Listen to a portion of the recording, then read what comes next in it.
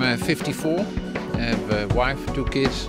I've been in business and in my spare time spent a lot of time in the equestrian sports.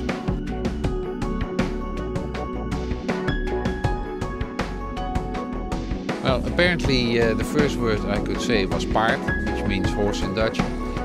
We always had horses at home, so we were brought up with them. When I was 16, I hiked to Aachen with a little tent. I put it up at the farmhouse near the showground and visited the showground illegally, looking for the sport and 5 days of highlights in dressage and show jumping.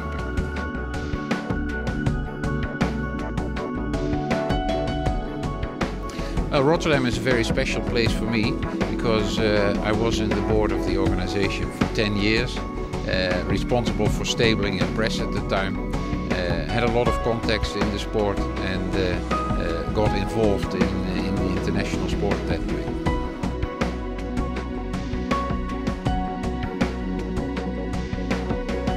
There is a lot to do for a president in any sports organization, certainly one that needs to globalize and develop itself in new continents.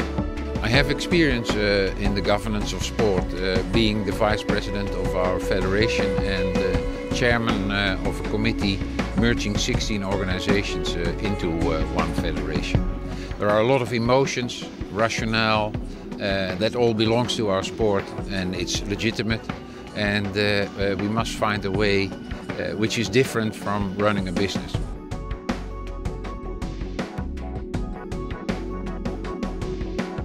Well, I think we should include as many people as possible, listen to stakeholders, being in the first place of course the riders, but just as much their owners, the organizers. You can't have our sport without good organizers, officials and our sponsors. If we do understand what those stakeholders want, we must come with clear plans and clear actions to get things done.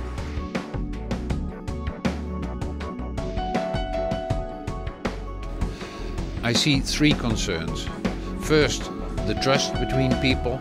People has to be open about their motives, the way they want to see things changed, and the way they want to see things executed, and understand each other very well.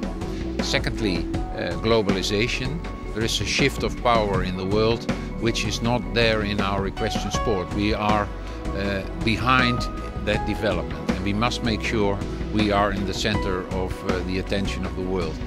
And the third one is there is too much rumor about clean sport. We are not clear ourselves what we want and what we don't want. We have to end the discussion very quickly because now it seems to the outside world there is a big problem there which I do feel is very solvable.